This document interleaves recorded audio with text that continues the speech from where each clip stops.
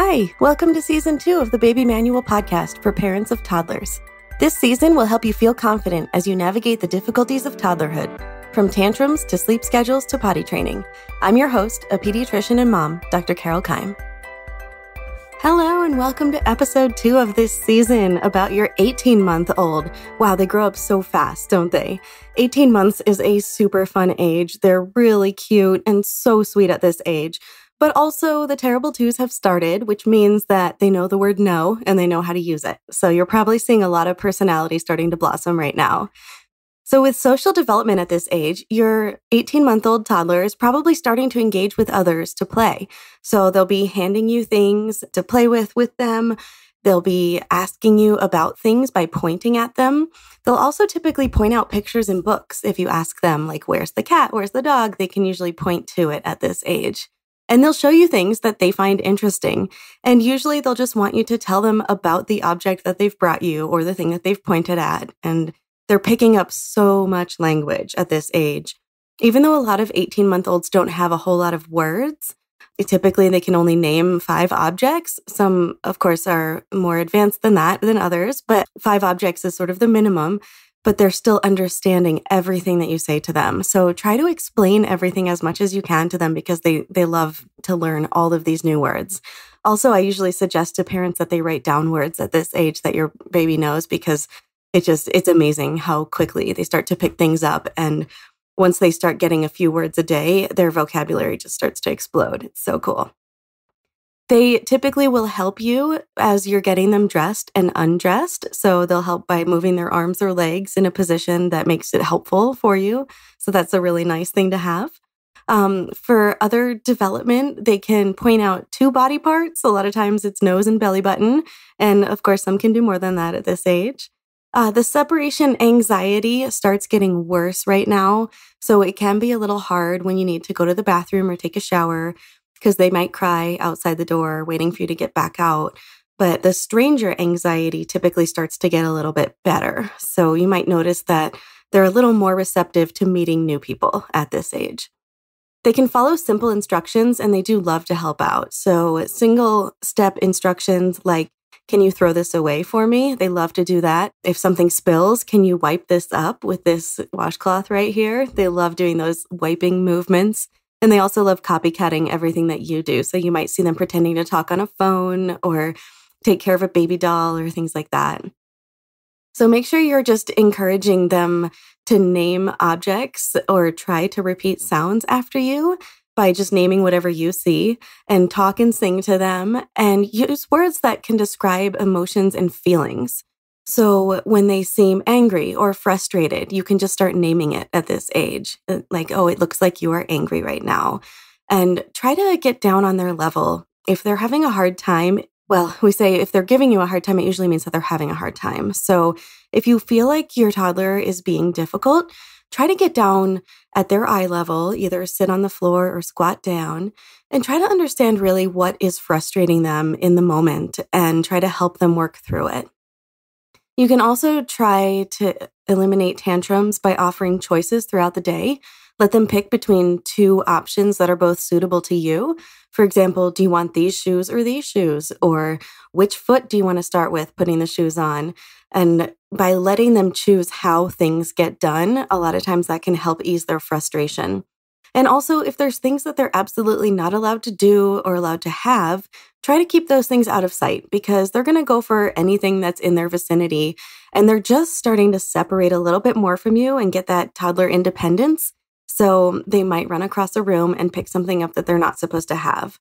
So if you try to limit the use of the word no and instead tell them what is okay and what they can have, and just try not to have those tempting things in their vision that they aren't supposed to have, those are some great ways to help avoid those tantrums. With motor development at this age, they can scoop with a spoon, and they love scooping things like rice. You can make little activity boxes for them with tiny toys in a thing of rice. Of course, not small enough to be choking hazards because they are still putting stuff in their mouth. But, if you have any like small animals, for example, and you put them in a bin with rice and they give them a spoon, they love to like scoop around it and find things in there. And that can be really fun to have like a sensory box like that. They can typically run and can kick a ball. And be extra careful if you're outside because they will chase a ball into the street if it goes there. They don't know yet that they're supposed to stop. So just be extra careful with that sort of thing. They can sit in a small chair. So if you have little baby furniture at this age, they will use it. And it's really sweet to see. Also, if they have like little strollers for their dolls, they'll try to sit in those, and it's adorable. And they like to walk around holding toys at this age. So they might even have a preferred toy. And if you're going out somewhere and you want them to stay entertained, it's a great idea to let them pick their toy that they want to play with while they're there, like if you're at a restaurant. Or also you can make little kind of activity bags to bring with you at the restaurant to keep them busy. They'll usually scribble with crayons at this age. So you can even just bring crayons and paper, or most restaurants will have like a kids menu and give you crayons. They're no longer eating them typically. They're actually using them to scribble with. And that can be really fun and can keep them busy for a bit. They can also throw a ball at this age and throw it. They typically will throw overhand, but not always. Sometimes it's underhand. So with behavior, like I said, terrible twos are starting because they know how to use the word no, and they start refusing to do things. And part of that is just testing boundaries to see what they can get away with. But also there are some things that they just don't want to do. So if you're giving them those choices throughout the day, little things, do you want this cup or this cup to drink out of? Even if it's the same looking cup to you, it might make a difference to them and they might have a preference. And so the more choices you give them, the more they feel like they're in control of their life. But remember, what I mean by the more choices, I mean the more times you give choices, because you only want to offer 2 things at a time. Otherwise, they get overwhelmed and they can't pick. If they decide not to choose or they're having a hard time choosing, you can say, I'll choose for you this time. Give them a good 10 seconds to make that choice and then say, I'll choose for you. And, of course, both options are okay with you. So just pick either one for them. And as time goes on and they see that you're choosing for them, they'll start to choose for themselves if they do have a preference. And then when there's times where they really don't have a choice, like, I'm sorry, we just have to get in the car right now, they'll be less likely to resist that if they've had more choices throughout the day because they feel like they're more in control. If you think about it, like if you were at work and your boss kept telling you, do this now, do this now, do this now, and kept interrupting whatever you were doing and making you do something else, you'd get pretty frustrated with it and finally just be like, no, I am finishing this thing that I'm doing right now. But, if you're allowed to make your own choices throughout the day and then your boss says, hey, I need you for this thing, then you're a lot more willing to just drop it and go do what you need to. So it's the same with toddlers.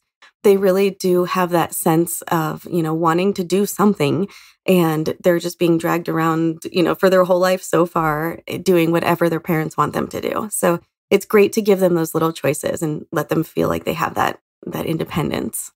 They do have a hard time expressing their preferences, though. So you might have seen those funny memes of like, why is my toddler crying? And it's, because I gave them the wrong cracker or because the cracker was broken in half and I couldn't put it back together.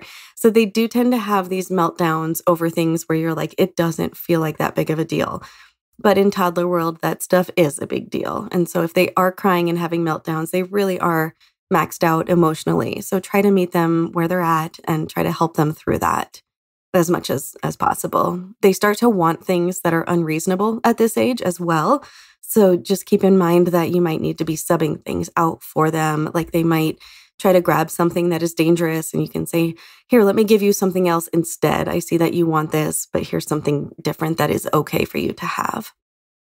So yeah, you want to try to modify their environment to avoid conflicts by keeping things out of the way that they're not allowed to have or out of sight.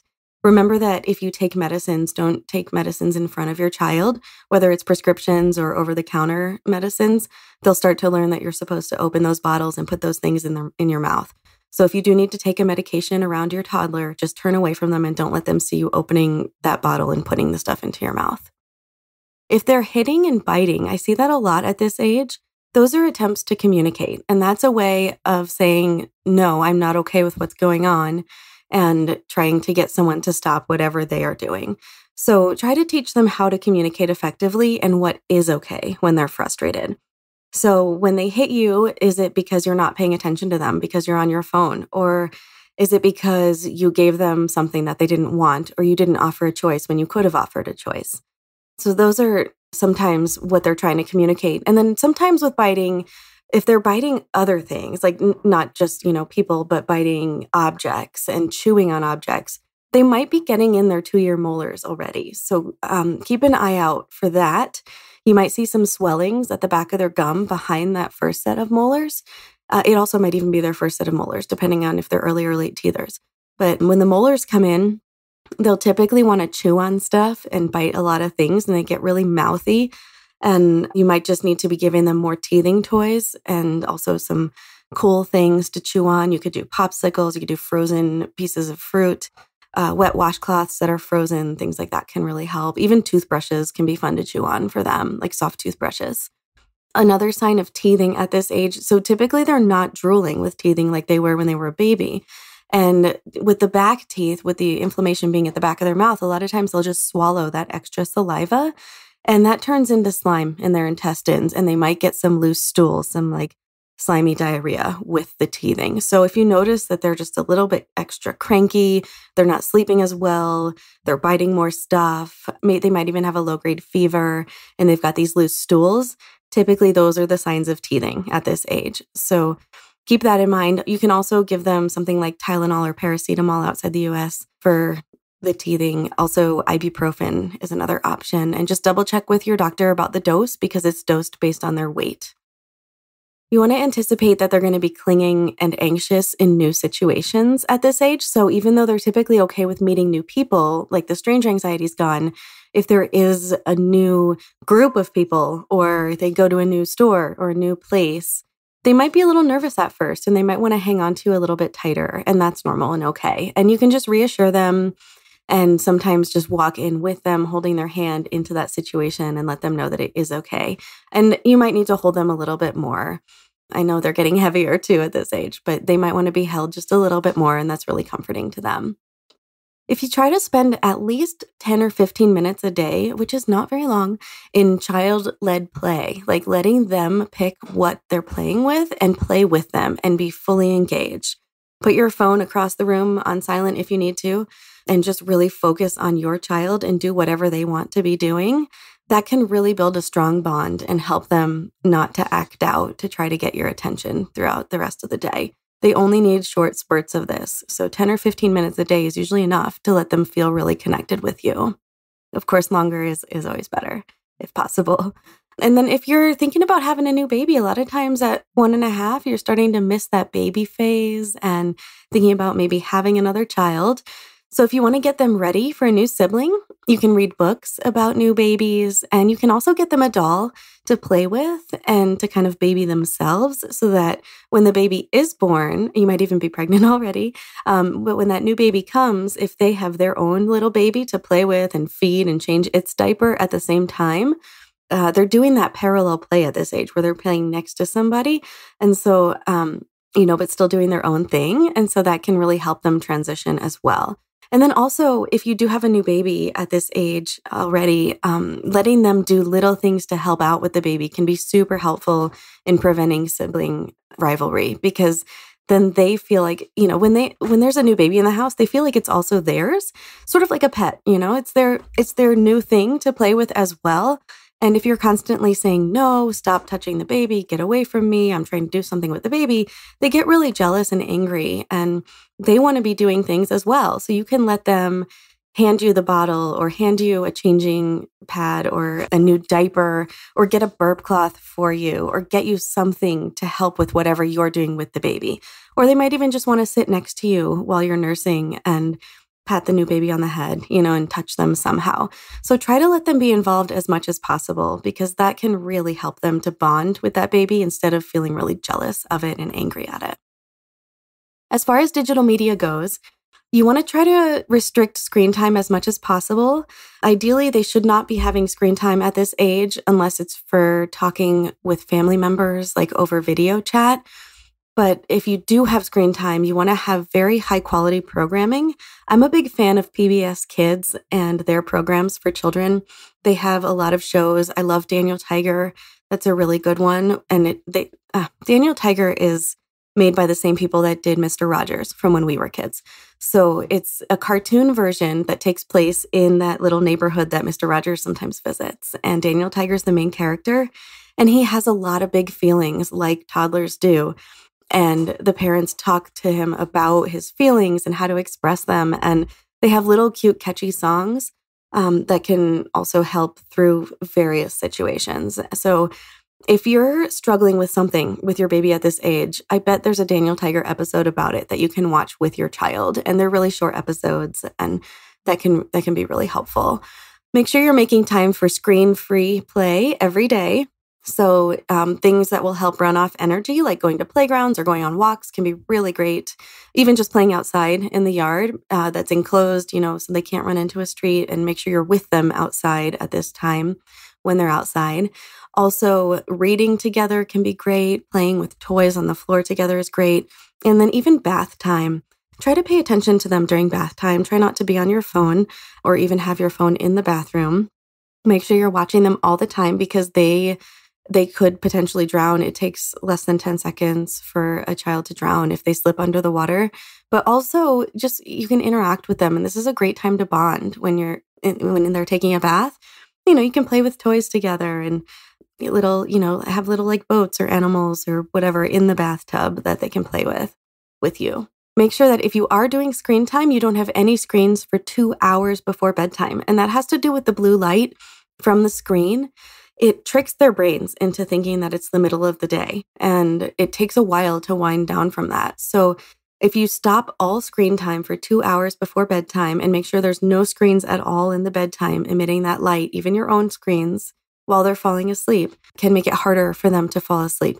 So try to avoid that screen time for 2 hours so it gives their body enough time to naturally wind down before they actually have to go to bed. And then if you are viewing programming together, try to limit it to less than 1 hour total per day. And remember that screens can help children to calm down quickly, but it's one of the worst things, unfortunately, for them because they can get really addicted to that and need that screen to calm down. And so try to find other ways to help them calm down when they're getting really frustrated or angry. So either distraction by just totally changing the subject or handing them a toy that they love. Try removing whatever the trigger is that did make them really frustrated like that. You could even just try walking outside. Sometimes just a change of scenery or into another room. Sometimes just changing the setting can help them forget what they were so angry about and distract them into playing with something else. And remember that when they get hungry or tired, they get really cranky. And so just make sure that you're addressing those needs if they have those needs. They might not even tell you that they're hungry. They might just start acting really hangry. So try to address those before they come up if possible. With sleep at this age, they're typically sleeping 10 to 14 hours at night, and they're having either no naps or one nap during the day. And when they're dropping that nap, it can be also really awkward where they get tired in the early evening and you're like, do we let them go to bed now or do we try to keep them up? Because you don't want them waking up in the middle of the night wide awake. And I'd say if they have skipped their nap and they're seeming cranky and angry, even if it's like right around dinner time, feed them and put them straight to bed. It's okay to let them go to bed a little bit early. Sometimes they do need that extra hour or two of sleep to compensate for missing that nap. And so yeah, if you're not really sure, I'd say don't try to keep them up too much longer when they're seeming tired. Try to get them to bed earlier rather than later because they start to get a second wind if you do keep them up. And then it's even harder to put them to bed and they're throwing big tantrums at bedtime with that. But again, play around with what works best with your baby. They're usually sleeping in a crib in their own room at this age.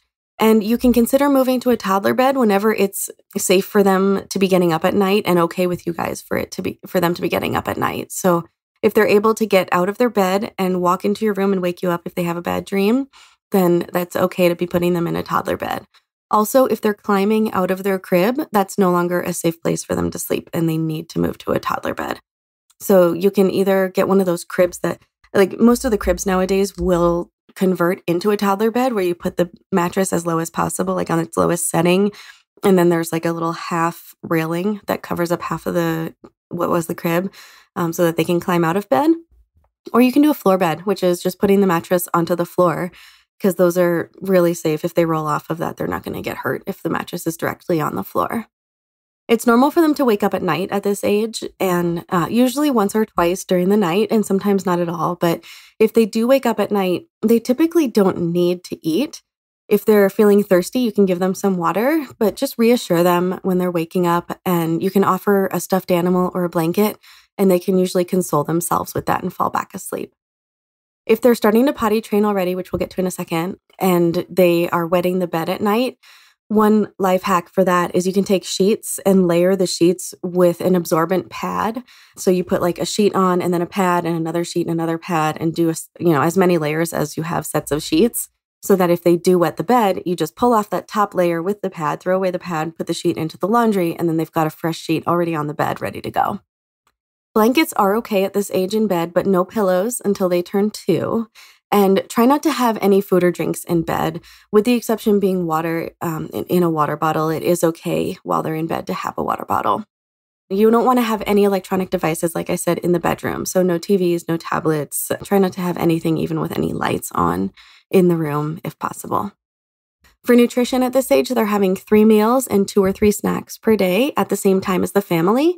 But keep in mind that they start to do this eating pattern somewhere between now and age 3, where they eat a meal, they pick at a meal, and they might even skip a meal. So you might notice that, they're really not hungry at all for some meals. They might be grazing throughout the day also, and they might have one meal that's huge, and they're asking for second and third portions of it. So just expect that they're eating really irregularly at this age, and keep offering them a big variety of foods and textures of foods. And try to encourage them to feed themselves. You can give them little forks and spoons to use at this age, and also expect them to be using their hands a lot while they're eating. So you want to wash their hands before they eat. You should be giving them water in a cup with every meal and every snack. You can also use a water bottle. That's okay. So either is fine, but water is the very healthiest thing for them to drink. They don't need any juice at all. If you are giving them juice, you want to limit it to 4 ounces per day. And if you can, water it down, because juice is about as bad for your teeth and your body as soda. It has a lot of sugar in it, and it can cause all the problems that, we all know that children are not supposed to be having soda, but juice is almost just as bad. So try not to have any juice, or 4 ounces or less per day. And you could even do, if they don't like water, you can just do water with a tiny splash of juice in it for flavor. And for milk, milk is not necessary for children. It contains calcium and fat and protein, but there are so many other foods that have those in them that they usually don't need it. So if they do love to drink milk, you want to limit it to 24 ounces per day or less. And that's because too much milk can cause anemia, and it causes it in a couple different ways. It competes with iron for absorption in the stomach, and so they're absorbing less iron from their foods when they drink milk. Also, it makes them full and makes them not eat as many things. And also, cow's milk can cause little microbleeds in the intestine, and they can actually lose blood that way too. So children who drink too much milk can become severely anemic. So try to limit that milk intake as much as you can. And if they're wanting milk more often and wanting larger volumes, what you could do is just water it down. And so you're giving them a total volume less than 24 ounces per day. They should be having something green to eat every single day. And it is okay for them to have meat, but a lot of toddlers don't love eating meat. And sometimes it's because their molars aren't fully in, and it's hard to chew meat. And meat is just, it's a harder texture and requires more chewing and doesn't give you as many vitamins and nutrients as fruit and veggies do. So a lot of children will not enjoy eating meat at this age, and that's okay if they don't have meat. If they're not eating greens every day or red meat 3 times per week, then you might want to be supplementing them with iron. And just double check with your pediatrician about that to see if your child needs iron supplements. Remember that you get to decide what is offered to your child and when it is offered, but you can allow them to decide how much they eat or whether or not they eat. So they're usually not picky eaters at this age, or they start to become picky somewhere between 1.5 and 2 years of age. So a lot of times they want to be trying new foods still at 18 months. So give them a big variety to pick from. And if you do have things like, desserts or whatever, preferred foods, you can put them on the same plate as the non-preferred or the new foods, and they'll be more likely to eat a little of everything if you give them everything at the same time. And of course, they're probably going to go for their preferred food first and eat that first and ask for more of it. But you can tell them, You can have more when this other food is gone because you know that they're not wanting it because they're hungry. They're wanting it because they like it more. So giving them that variety at every meal, but then allowing them to choose what goes into their mouth and then not giving in and giving them extra servings of things like desserts until, they've at least eaten enough of the other stuff to have gotten a good variety of vitamins and nutrients. When you're brushing their teeth, you're probably going to be helping them brush teeth at night. And a lot of times they're wanting to do it themselves. So you can give them the choice of, do you want to start and have me finish? Or do you want me to start and you can finish? Also, if that's not quite enough and they're still resistant to teeth brushing, you can let them try to brush your teeth. Because, you're just going at them with a toothbrush right in their mouth and they're like, hey, I have no say in this. So letting them kind of choose things like that can help. And then giving them that power to also brush your teeth can sometimes make them more compliant with brushing their own. You can also see if they want to help put the toothpaste on the toothbrush, but it should only be a very small smear of fluoride-containing toothpaste. So if they're going to be squeezing that tube, don't let them hold the tube. You can let them hold the toothbrush while you put the paste on, or you can even just let a little bit come out of the tube and then let them touch the toothbrush to it to get it onto it. And they should be seeing a dentist at least once or twice per year at this age to help avoid cavities. For elimination, they're usually starting to potty train around this age because you're starting to notice when they're going to go to the bathroom. And you'll either see them go and hide to poop, or you can hear them grunting or straining. And a lot of times they'll tell you at this age when they've already gone and they need to have their diaper changed. And a lot of 18-month-olds can pull their pants up and down. So this is a great age to start potty training if you haven't already started with elimination communication earlier. And I do have a whole episode on potty training and constipation and UTIs and stuff coming up next. So stay tuned for that one. They're usually voiding peeing at least 6 times per day, and pooping once or twice per day at this age is normal. Even 3 or 4 times is okay. If they're only pooping every 2 or 3 days, they are probably constipated. So talk to your doctor about that. But here's kind of a stepwise approach to start with. Make sure they're drinking enough water, and you can decrease milk because I see a lot of kids get constipated when they start drinking milk, especially if it's too much of it. So if you try to switch them to only water and limit the dairy, that can usually help as a first step. And then also increase fiber. So make sure they're getting lots of fresh fruit and veggies every single day. And if those 2 things aren't enough, you can consider prune juice as a laxative. It's like a medicine for children. So you're only giving them 2 ounces of prune juice once or twice a day. And this is one exception to the juice watering down rule where you want it to actually just be straight prune juice because you're using it as a medication and it works by irritating the gut and making everything kind of flush through.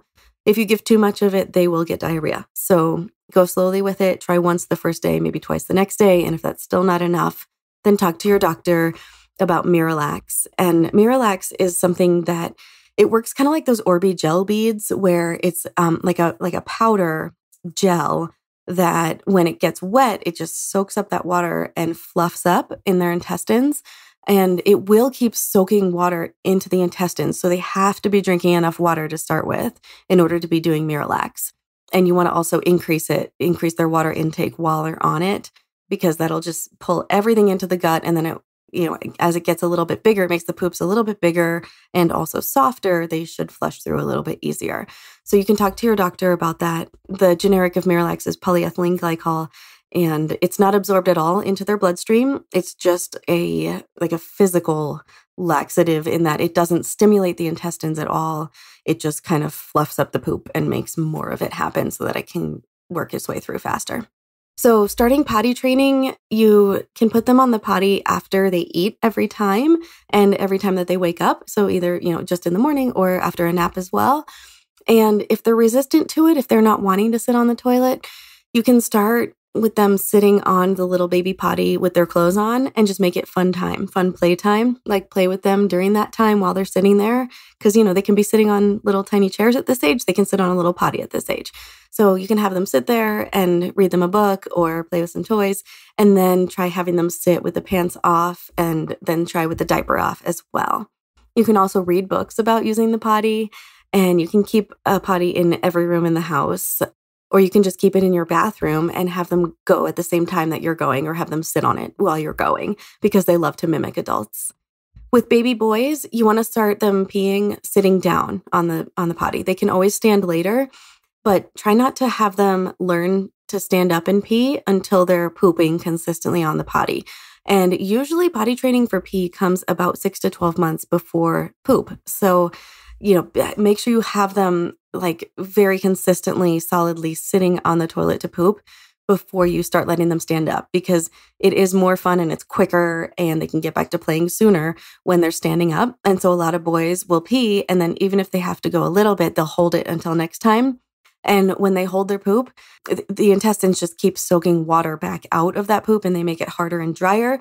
And then the next time they go, it's going to hurt.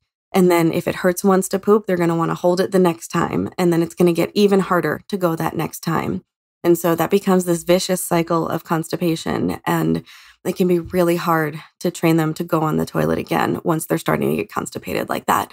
So yeah, sitting them on the toilet every single time they need to go, on their potty seat or on like a regular adult potty with a potty adapter for a child can be great ways to teach them to go. And if you have like a little potty signal for them, try to make it fun if you can. You can have potty songs or just like it's poop time, like shake your arms, whatever. That can help them. I don't know any really good pooping songs, but there is the Daniel Tiger song. If you have to go potty, stop and go right away. Flush and wash and be on your way. And that's a great one. We used to love singing that. Also, you can, I don't know, the other ones I did were like, yeah, yeah, yeah, yeah, it's a potty in the USA. And come on, body, let's go potty. Oh, oh, oh, yeah. Anyway, 80s kids will appreciate those. So yeah, you can come up with your own potty song if you like, or just some kind of fun, like, yay, let's go potty, and make it like a fun thing for them. You don't need to be rewarding them for going to the bathroom at this age. They don't have that, like sticker charts don't work at 18 months. They're not going to have that association with like, if I poop this many times, I get this toy. If they get a treat every time, something like a sticker every time is great. And if you do want to be giving them inspiration for the ones that are just like really not wanting to use the toilet, but you feel like they can use the toilet, you can give them one of whatever thing for trying, like one sticker for trying, and then an extra one if anything comes out, or just get a little excited if things come out. But, the whole point of using the toilet, as as an adult, is not because we get rewarded for it. It's because it's nice to go in a toilet and not have to sit in your own waste. And you feel better after you go because you have to go to the bathroom and then you feel better after you go. So really, we don't want to be offering food treats for the toilet if possible, especially not high reward treats like candies, because that can, then they're like, well, what are you going to give me if I go potty this time, kind of a thing. And it can become a real power struggle with them later on, especially as they're going through these terrible twos and finding their independence. Only children can control what goes into their body and what comes out of their body. You can't force them to pee or poop. And I mean, you can coerce them into eating or sort of force them into foods, but they can also throw up if you do that. So, things going in and out of their bodies are the one thing that are fully under their control. And they will use that if you try to, trick them into using the potty or try to force them to go. So instead, try to make it a fun thing and not a power struggle thing. As far as safety at this age, childproofing should be well in place, but keep in mind things like stairway gates are important because they usually can crawl upstairs at this age, but they can't walk down them safely and they can fall, and that can be dangerous. Make sure you have barriers around space heaters. Try to keep them out of the kitchen and out of the bathroom because those are the most dangerous rooms in the house. You want to keep electrical cords out of reach. If they see you plugging things into outlets, they will try to plug things into outlets as well. They don't have any fear around water at this age, and they will walk into a pool or a lake or a river and drown in seconds if you let them. So you want to keep, the best way to childproof a pool is to have a gate around it that locks, that they cannot get into on their own. Things like bathrooms, they can turn on the water in the bathtub and fall in there and drown. They can fall headfirst into a toilet and drown. So try to keep them away from water as much as possible. The best way to childproof a bathroom is by keeping the door closed and telling them they are allowed to go in there when you're in there with them. And, just being really strict about that. You want to keep small and sharp objects out of reach. They do put things in their mouth, and they can choke on things. And anything smaller than the size of your elbow, which is sort of a weird measurement, or they have these little like choking size tube things that you can check it in. Anything small can be choked on. So you want to try to keep those choking hazards away from them. Remember, don't take medicines in front of them. I already touched on that earlier. Your water temperature on your boiler should be set to 120 degrees Fahrenheit or lower. And that's because at a temperature of 120, if it's not scalding hot, it's hot enough that if they put their hand in it and it's too hot, they can pull it out in time before they get a scald burn. You want to avoid secondhand smoke and try not to smoke in front of your children at this age because they will start picking up cigarette butts on the ground and put them in their mouth if they see you putting cigarettes into your mouth. You want to have a rear-facing car seat until they turn 2 or until they outgrow it, whichever is later. So if they outgrow their seat before they turn 2, you need to get a bigger seat that's rear-facing. And if they still fit in their rear-facing car seat when they're 2 years old, even if their legs are scrunched up, that's actually a comfortable position to stay in. And it's safest for them because toddlers have big heads and relatively weak necks. And when you hit the brakes, if they're forward-facing, their head goes forward and back and they get whiplash. But if they're rear-facing, their head is just cushioned by the car seat. And so their head just gently goes into the car seat when you hit on the brakes when they're rear facing. And so that's the very safest for them. Make sure you're not leaving heavy objects or hot liquids on tablecloths or on the coffee table or other low tables because they will grab at things and pull on them and they can hurt themselves that way. And they do put things in their mouth. So anything poisonous or that would be dangerous for them to swallow needs to be kept well out of their reach, out of sight, and locked away, and make sure that you have the poison control number in your phone in case they do get something. There's things you might not even think of, like laundry detergent or contact lens solution, random, glue, whatever kind of things you have in the house could potentially get ingested and be a poison. So if you have that poison control number saved in your phone, that is who you should call right away if they swallow something. Also, if you find them with something like a prescription bottle that's open, you need to call poison control right away and they can lead you through what to do. Don't call your doctor's office because they're just going to tell you to call poison control. Make sure if you have any guns in the house, that you either remove them from the home or you keep them locked away, unloaded, and with the ammunition in a separate place as well. Because children who find a gun will pick it up, will point it at a person and squeeze the trigger. It's been shown in studies that they do this. So trying to keep them away from the guns as much as possible by keeping the guns inaccessible to the baby. And this is a great time to have a fire escape plan with your whole family and even run a fire drill. And make sure you're checking your smoke detectors often, at least once every 6 months. You could even do it every month just to make sure that they're working. Because if that fire alarm goes off at night, you want to plan for, how are we going to get out of the house safely? And if your child is up and able to get out of the house before you want to have a safe meeting spot to meet them at where they know to go there directly so that you're not running around a house that's on fire trying to find your child. For skincare at this age, you want to bathe them as often as they get dirty, which is pretty much every day now. I feel like toddlers always smell like a cupcake that fell on the ground. They always smell like sugar and dirt. They're always sticky and always getting into stuff.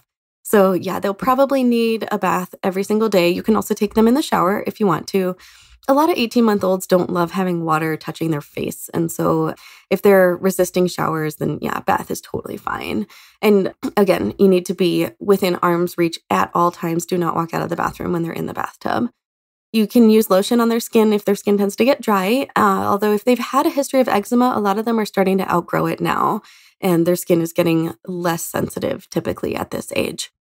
If they're going to be outside, the sunscreen rule of 30s is if they're spending more than 30 minutes outside, you need to apply the sunscreen. It has to be at least 30 minutes before they go outside, before it starts working. And you want to use an SPF 30 or higher. So SPF is the sun protection factor. At 30 or higher will be best for their skin.